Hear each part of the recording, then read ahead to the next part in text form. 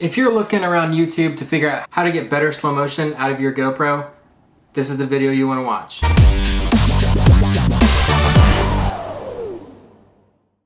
What's up you guys, and welcome back to the Wake Dude channel. Today I want to talk to you about how to do super slow motion with your GoPro. The GoPro Hero 5 that I've been using. We're going to look at mainly the super slow motion option, which you'll be shooting in 1080 at 120 frames per second. That way you can get the maximum slow motion without distorting your footage too much. We're going to show you how to do that, so let's jump into it. Let's go ahead and hop into the GoPro Studio, and I've already decided which clips that I want to make slow-mo.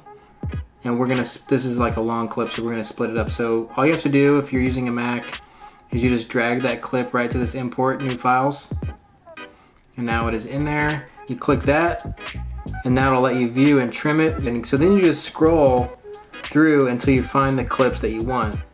So I want a little bit of his approach. I'm gonna press this for mark in. I'm going to press play. And then I'm going to mark out.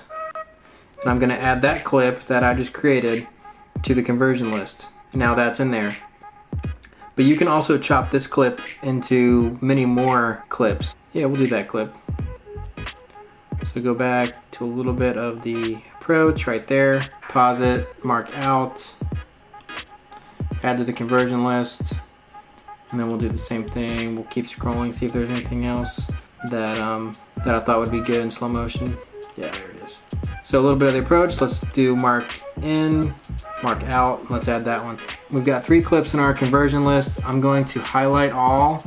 How I do that is I press shift and I click each one, and then you just press convert. So once those are done, down here and highlighted, it says proceed to step 2. So I'm gonna go ahead and do that. And GoPro gives you templates that you can go ahead and use if you wanna do that. I usually just pick blank. This one's highlighted. I'm gonna go ahead and drag it down to my timeline. And you don't want the whole thing to be slow motion. So this shot being in 120 anyway, naturally, you can slow it down to about 25%.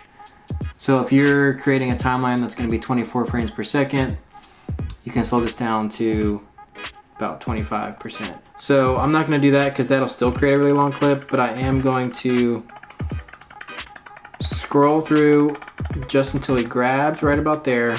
I'm gonna click the clip, make sure that it's selected in the right spot, and I'm gonna click the split clip at current position. So now it's gonna split it, and then now I'm actually going to continue to scroll until I think that he's got a good poke on it.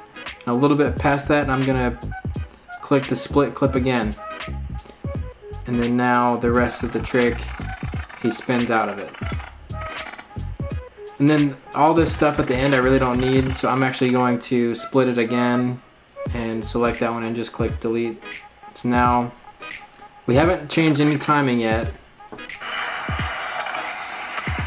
So I'm going to take the first clip and I'm just going to go over here to speed, and I'm going to slow it down to about 60%. So let's go to about 60, and I'll do the same thing on this one.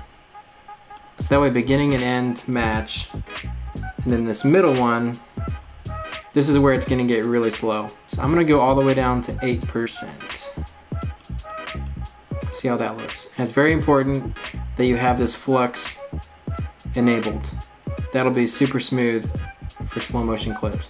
But the trick is that you really don't want to do a long time of slow motion. You want a very short time to be slow motion, or super slow motion I should say, because the longer the time, A, it's going to be long, and B, there's more warping that can happen. Another thing you want to make sure of is that all the stuff that's in the background and some of the foreground as well is very plain. There's not a lot of texture or action going on, so you want to make sure that whatever you're filming, you've either got sky or a blank wall or something that isn't going to get warped a lot. Let's take a quick look. And let's do the same thing. This one I'm gonna do a little bit different order. This is another option you can do, is you can go ahead and do the whole clip at, let's say, 50%.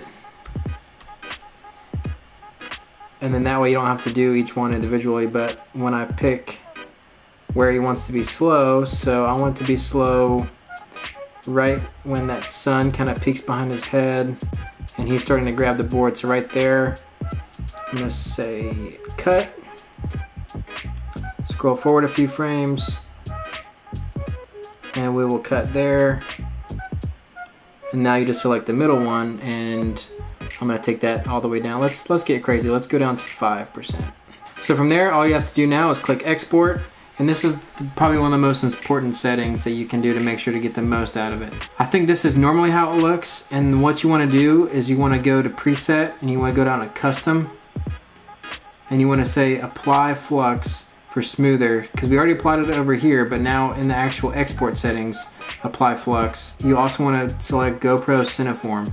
That's going to be the highest quality export. Now it's going to create a huge file. Right now it's already 59 megabits. Now it's 447 megabits. But you can see it already cranked up the quality as high as you can go. Now also to have it look more cinematic is I will export it in 23.98, which is about 24 frames per second. And that should make it even slower, smoother, and actually made the file a little bit smaller. So let's name this slow motion wakeboard and export. It's gonna probably take a little while, and then we'll watch it once it's done. All right, so now that this thing is done exporting, let's minimize the GoPro Studio. Now it may be in a weird file format. Open it. If you're on the Mac, it should convert it for you. It might take a few minutes. All right, so now this file is opened. You can view it. So I'm gonna click play and check out how it looks.